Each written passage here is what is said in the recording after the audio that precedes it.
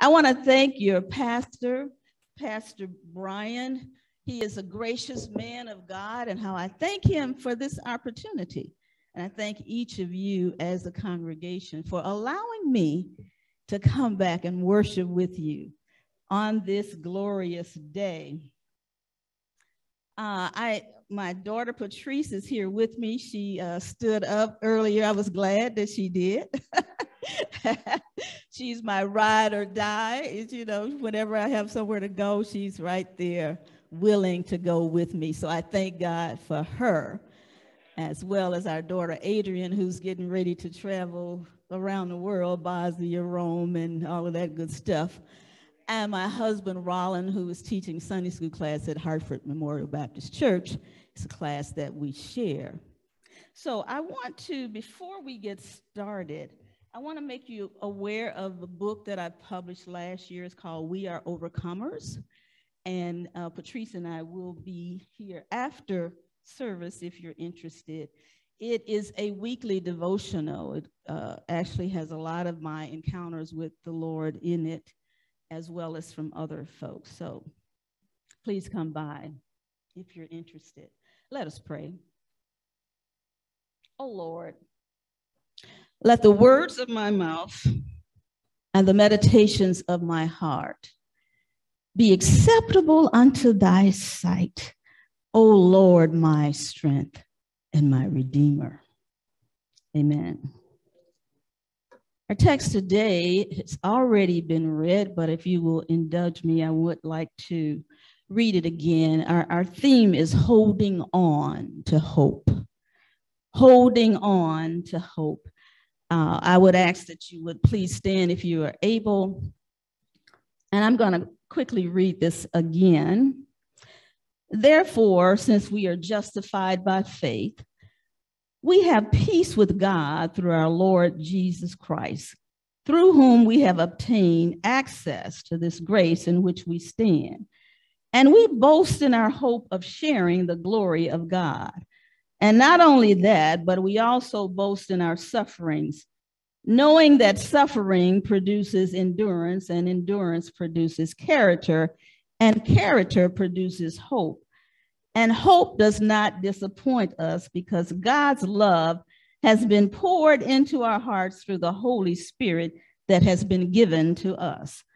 For while we were still weak, at the right time, Christ died for the ungodly.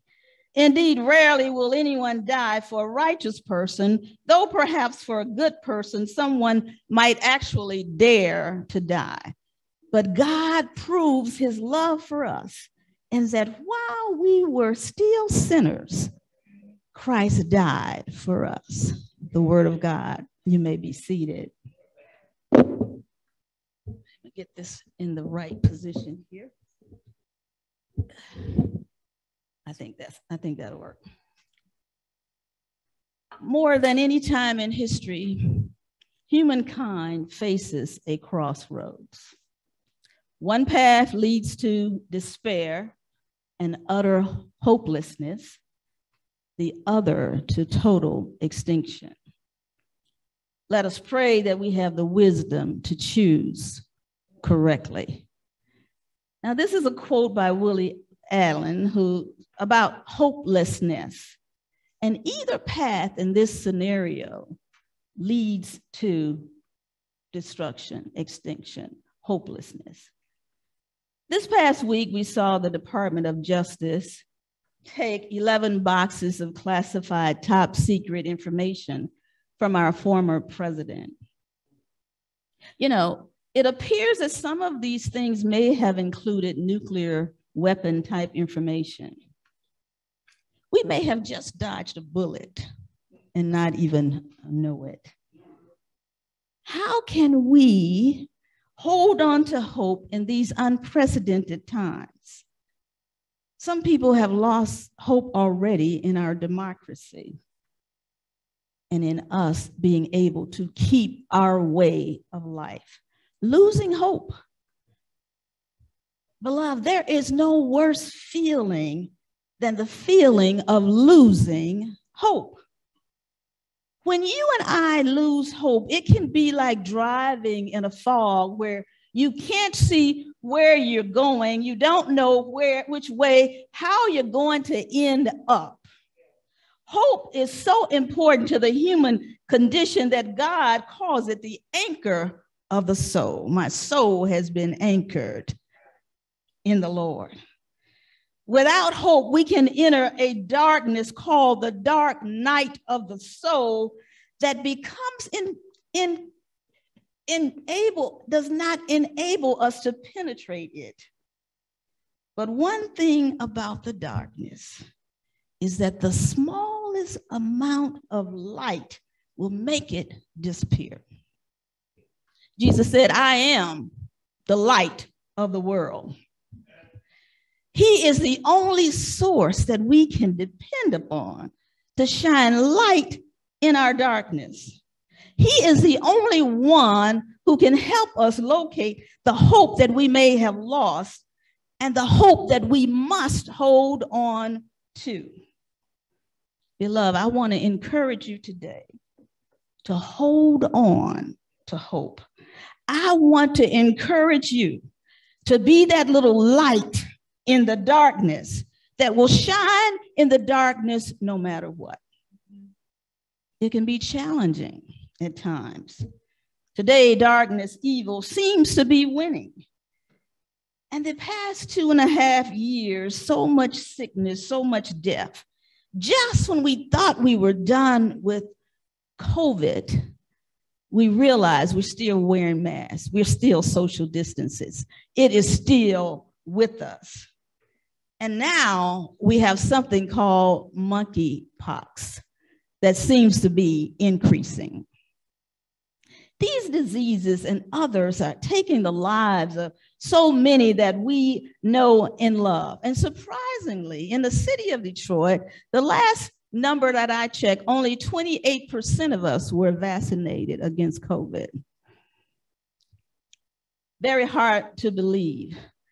So we've been in this season where we couldn't visit our loved ones if they had COVID. We couldn't honor them when they died in the way that we wanted to. We have been in this season of death and sickness and uncertainty.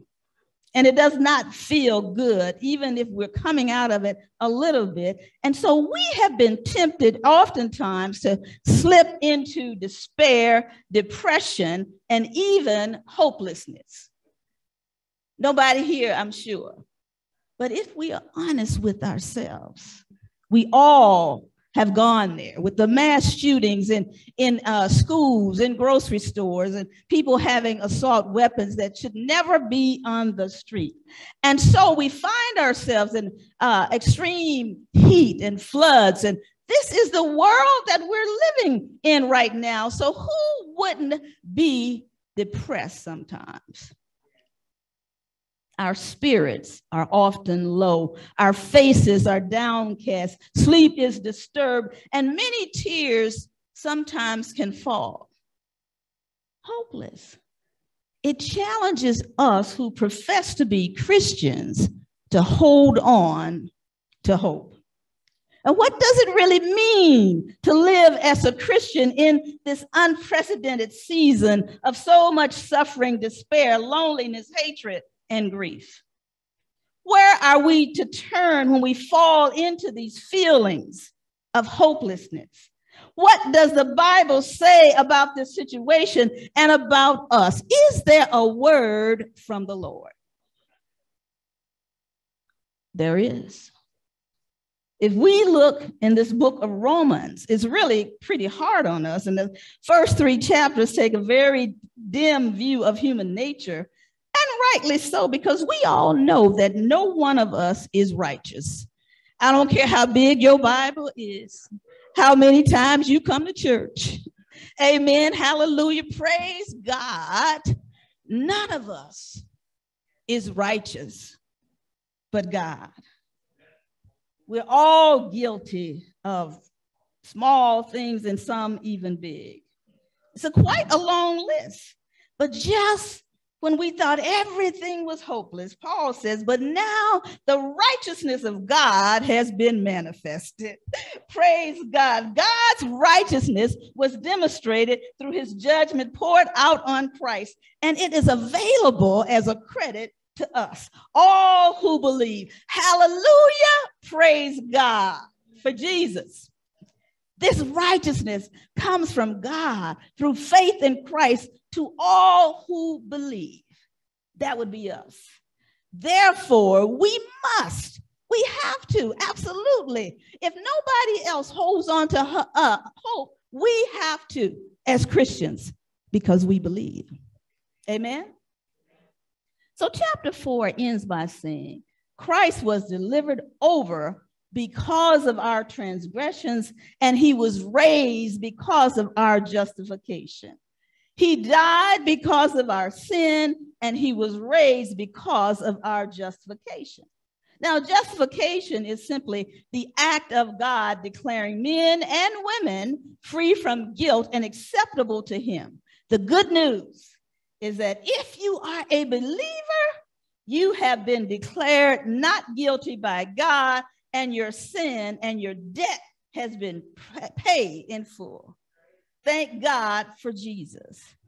So our scripture today, beginning in chapter 5, is really about the blessings of justification.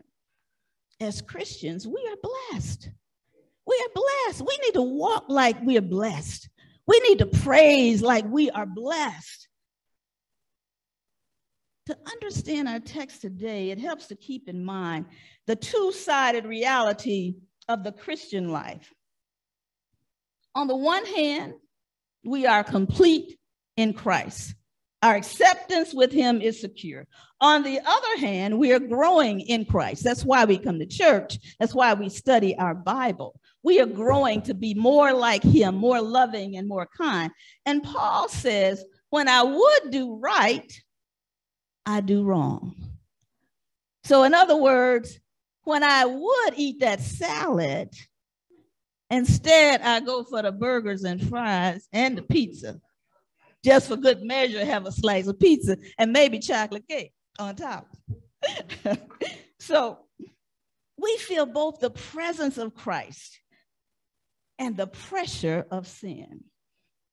So in other words, we enjoy the peace that comes from being made right with God, but we still face these daily problems, these challenges, these trials that come to help us to grow. And if we remember these two sides of the Christian life, we will not grow discouraged as we face these temptations and problems that sometimes can seem insurmountable.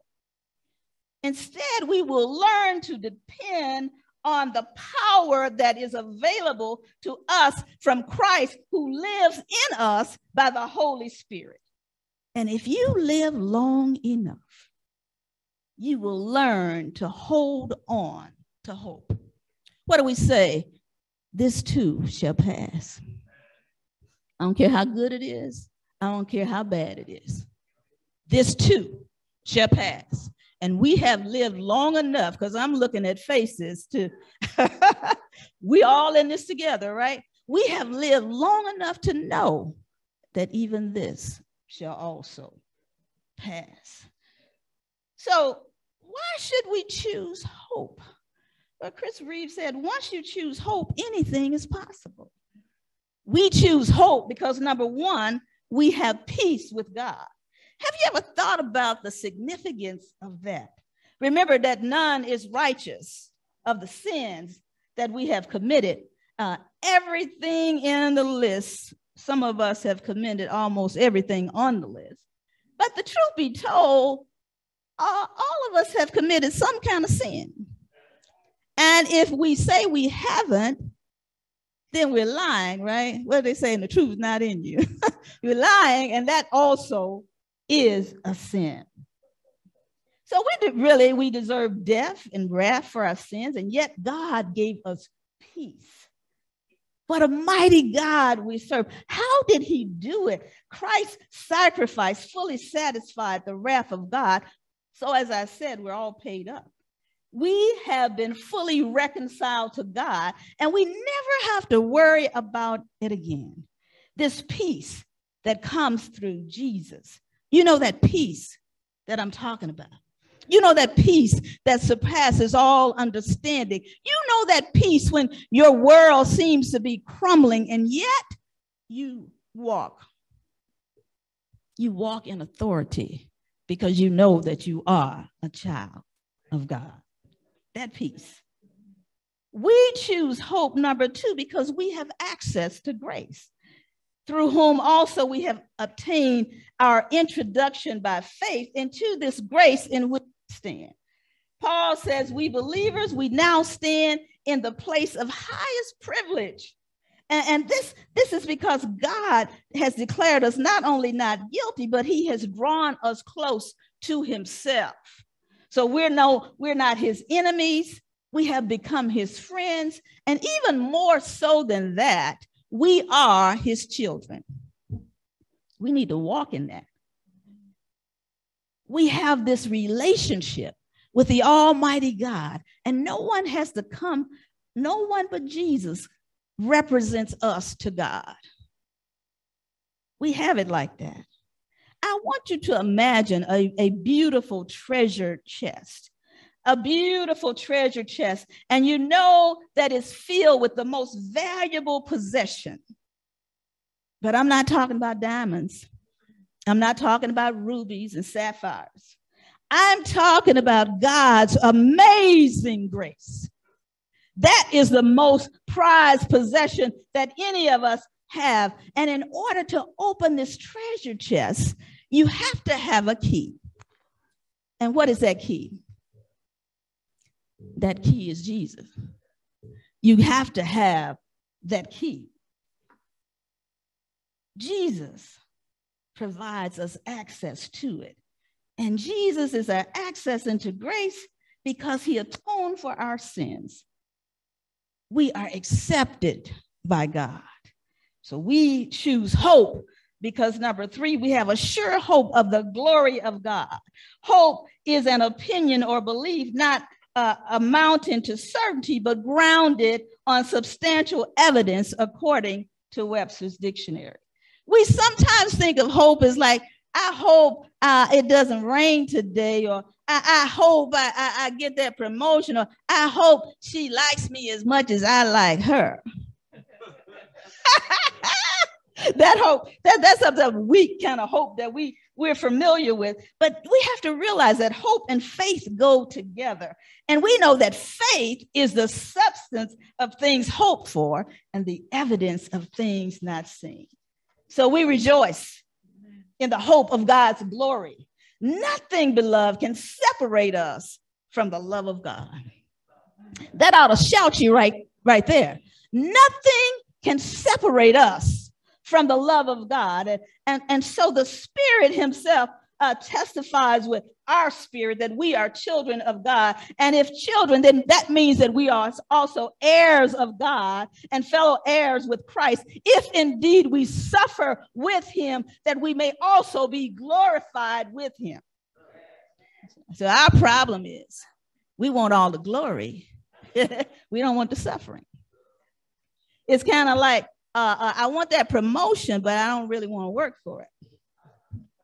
So when Christ, who is our life, is revealed, then we also will be revealed with him in glory. Imagine that. Imagine your glorious body now, of what that might look like. Jesus said, the glory which you have given me, I have given to them, that they may be one just as we are one. In them, you in me, that they may be perfected in unity, so that the world may know that you sent me and loved them, even as you have loved me. We've been united with him, and our justification by faith in grace lets us exalt or boast that our hope is one day we'll be glorified with him. And that is the good news. We rejoice in the hope of God's glory. So hold on to hope. Things are not going to always be this way. One day we will be glorified with Christ. But until then, Dr. King says, we must accept finite disappointment, but never lose infinite hope. I'm holding on to hope. I'm holding on. And finally, we choose hope because we have joy in tribulation, knowing that they are for our good. And not only this, but we exalt in our tribulations, knowing that tribulation brings about perseverance, and perseverance, proven character, and character, hope. So we rejoice in our future hope, but we also rejoice in our present trials. At this point, you might be saying, what? I was with you until you said to rejoice in the trials. But you know what? The Bible teaches us to persevere in our faith, and that gives us character, which is translated to experience. As we walk through our trials day by day, we experience the power and the faithfulness of God. And this in turn focuses hope on our future glory when we will walk with him. Hallelujah. Hallelujah. So the idea is that these tribulations, these trials, such as opposition and persecution that we face almost daily, sickness, unemployment, hunger, all of this stuff, force us to wait on God. When I was diagnosed with breast cancer in 2009, and the oncologist said to me, Mrs. Henderson, it's going to take about a year to get through this. And then my ego kicked in and I said, no, it's not going to take me a year. Well, it took a year. And so during this time, one of the mothers of the church had given me a prayer to pray. She said, baby, I want you to pray this prayer every day at 12 o'clock, facing the sun. Every day, 12 o'clock noon, I prayed that prayer. My Sunday school, my church members prayed for me. I was in constant prayer and meditation. And I can recall one day the chemo had me so weak, my head was spinning. I couldn't hold my head up. I was crying out to the Lord, Lord God, why? I'm your servant. I've been on this battlefield a long time. Lord, why? I didn't see any value in the suffering. I was ready to say, you want to take me now? Just take me, Lord, because I don't know if I can handle any more of this. One of my professors said, don't miss the blessing in this. And when you're going through, sometimes you can't see the blessing. But there was a blessing in that suffering because I came out of it a much better person than when I went into it. And I'm here to testify. God is good. He hears our prayers, and the prayers of the righteous availeth much. So that was in 2010. And here I am in 2022. Isn't God good?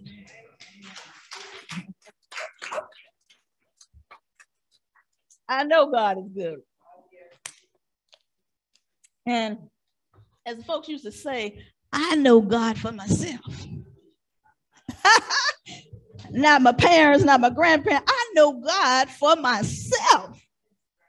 So that's why I'm holding on to hope. Paul tells us that in the future we become, but until then we must overcome. And that means that we must experience difficulties that help us to grow. If everything was easy, we would never grow. What is the point? It's all good.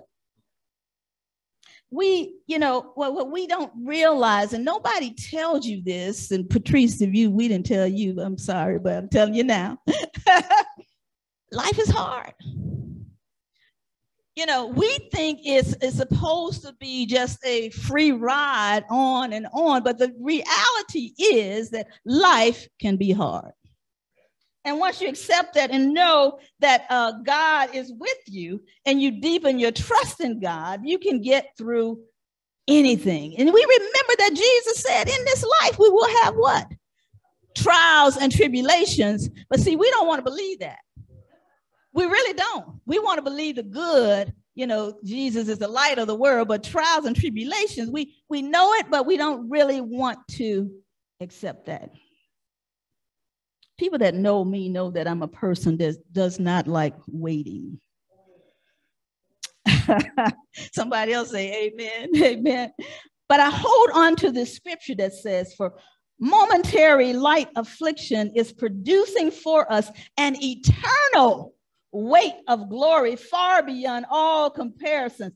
When we wait, we see God working on our behalf in his time, and this builds our hope.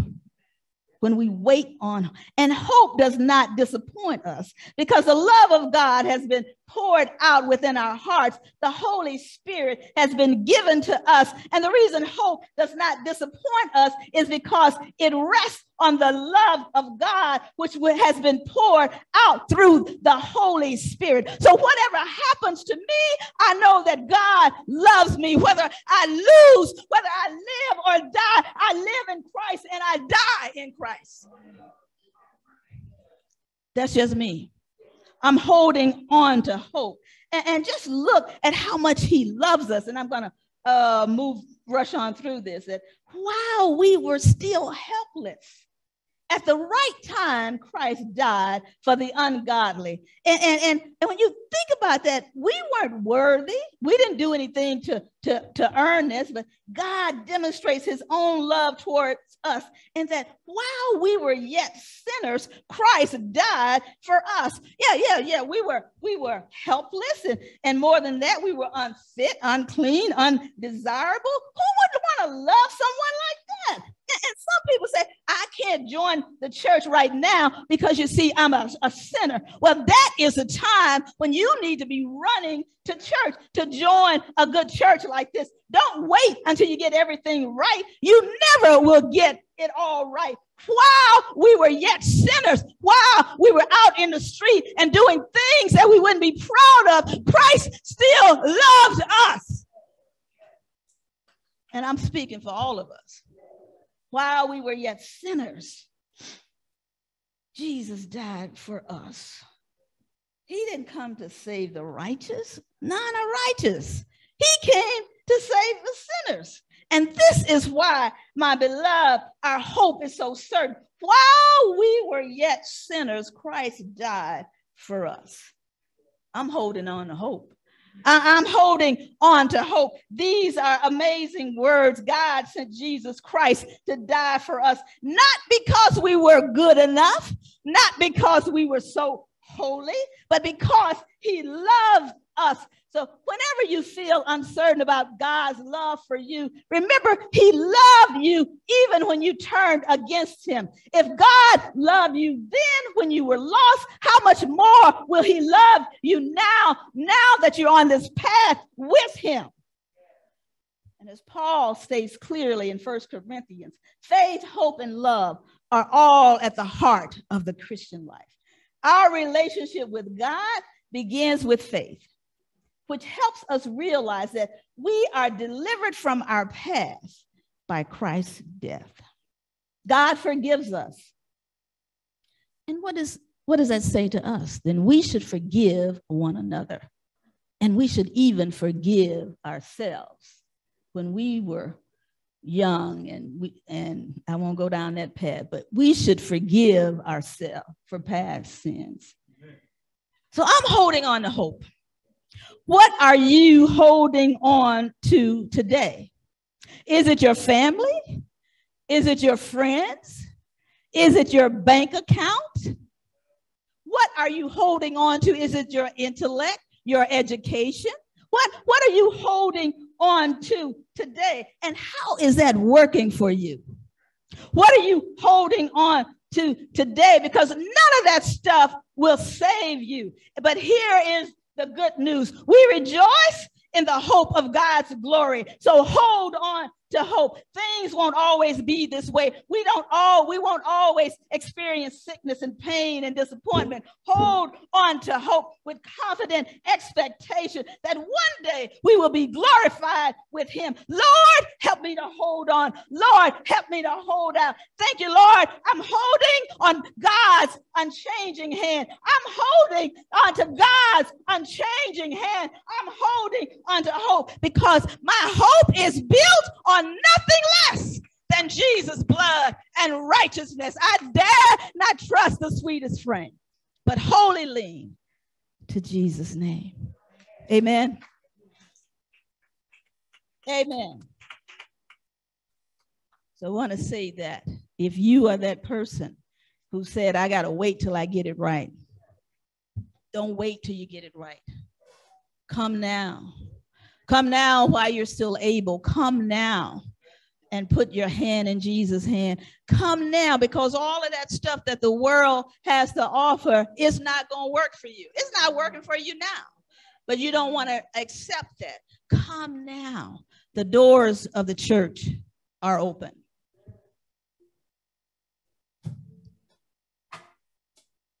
Tired of holding on to all of this worldly stuff. Money, fame, power. You may be tired of trying to work it out with the world. You never will.